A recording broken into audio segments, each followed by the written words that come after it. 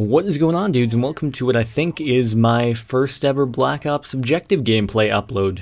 Domination on Cracked, where I start off this clip with our team losing and a not so amazing score of 7-9, but finish off with our team winning and a final score of 59-13. So I go on a 52-4 run just in around 6 minutes. So I thought it was definitely post-worthy, despite the fact that the scoreboard at the end doesn't look all that out of the ordinary. Anyway, I thought it would actually be a good opportunity to discuss how I actually play the game, because as you may well know, I don't usually talk about Call of Duty in my Call of Duty videos.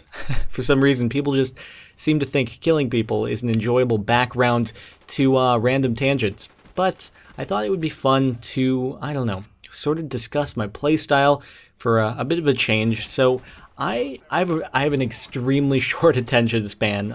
That is something you may come to learn about me, or you may already know about me, but oftentimes I can't even be bothered to play the game normally, and that's I'll go into team deathmatch, solo, or I'll go into usually free-for-all, because that way I'm not interrupting anyone else's fun, but I'll just go and snipe and do totally ridiculous things, and just because I get really bored very easily, and playing with, I don't know, the AK-74, the Galil, the FAMAS, whatever the good guns are to use, the assault rifles, and the top-notch SMGs, it's just, for some reason, I feel that if I try really hard, and I don't mean to sound arrogant at all, and I apologize if that's how I come across, but it feels too easy mode for me.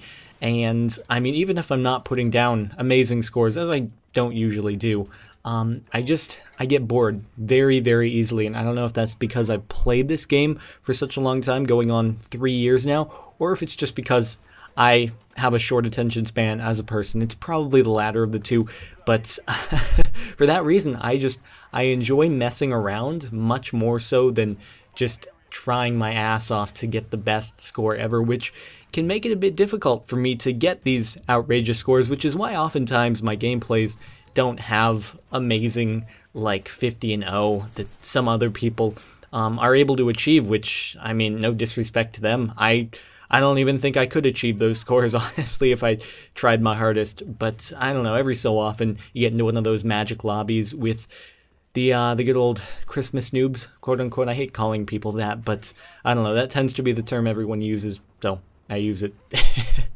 Anyway, so yeah, when you get into those lobbies, you can put down good scores, but for the most part, I mess around. I will try to do 360s off of things, provided that it's not going to make our team lose. When that happens, I will generally switch around to another class, like the one I'm using. For instance, when I start off with a terrible score, like 7-9, I will usually switch over, especially when our team is losing, because I don't like it when other people's fun is impacted by my own playstyle. But for instance, when I'm playing solo in a free-for-all match, I will oftentimes snipe. I don't even care if I lose, it's just for fun, and that way I don't get bored.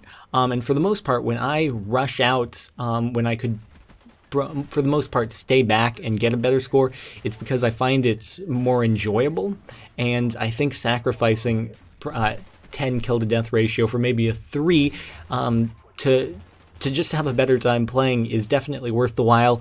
And also when I post a gameplay of me running and not really stopping all that much, it tends to be a bit more enjoyable for the viewer. Although, I don't know, people who are into numbers as opposed to the actual visuals may think otherwise, but again, there's nothing wrong with that. Everyone's entitled to think whatever they would like to think. That's actually the beauty of the free world.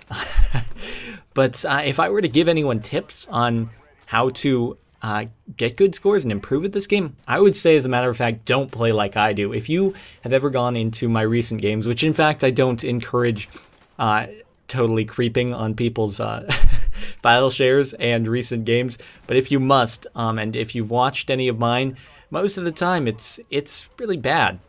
But for the most part, if I really go for a good game, I can do it. It's just, I find it utterly boring, because it's the same monotonous routine, like stay back, be a bit more reserved, use one of the better guns, yada yada yada.